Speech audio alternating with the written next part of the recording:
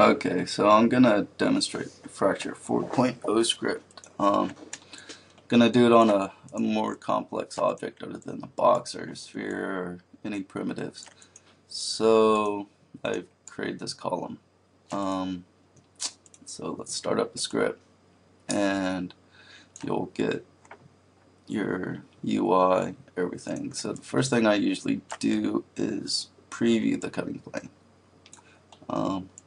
This way you can see the size of the faces, and the amount of noise.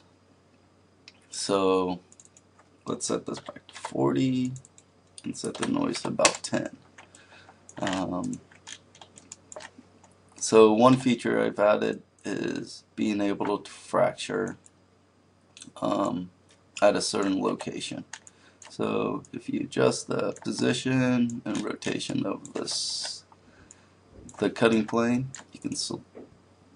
you can force preview as the cutting plane and hit fracture, and you will see that it has cut it where the fracture plane was located. We're getting a little hole there, but I'll show you how to fix that later. So let's fracture the top of this. We'll keep the same settings and we'll do 20 iterations on it. So now we're getting a lot more holes because we're doing a lot more fractures. So the way to get around this is to triangulate the mesh.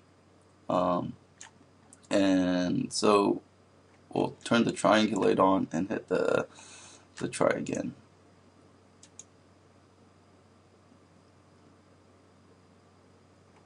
And now you will see that we got a lot more cleaner fractures.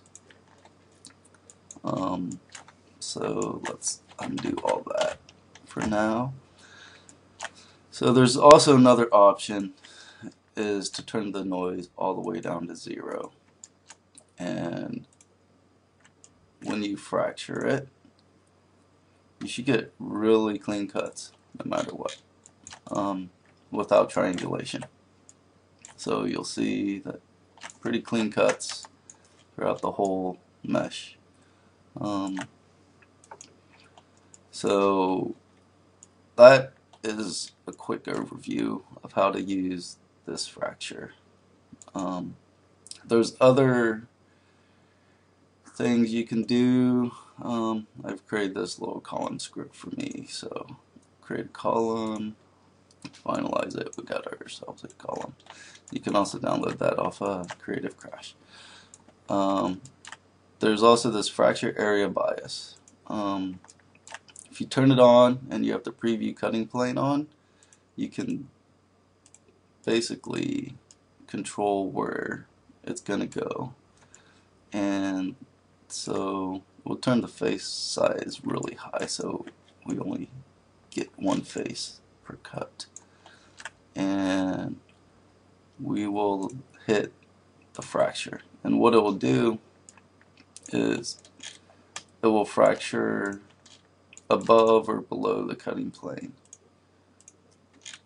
So that's another way to cut in certain areas. You can change the name of the chunks. If you look at the name, you'll see that they're fractured chunks, blah blah blah. You can actually create it in a group. So let's turn on that and we'll fracture this 20 times.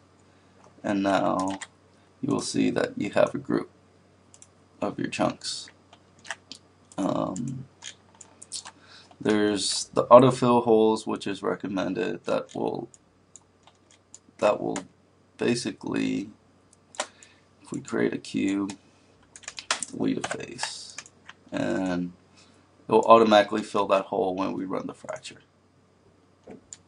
So that way, some holes, if you've missed, it will automatically fill in those holes for you. It's good to have on Anyways, separate unseparated chunks is good to have on. Sometimes when you fracture with the noise, it'll create geometry that is separate, that has a hole right in between it, so it will automatically separate this into multiple meshes. You can also delete chunks smaller than a certain percent of the object if you don't want really small pieces.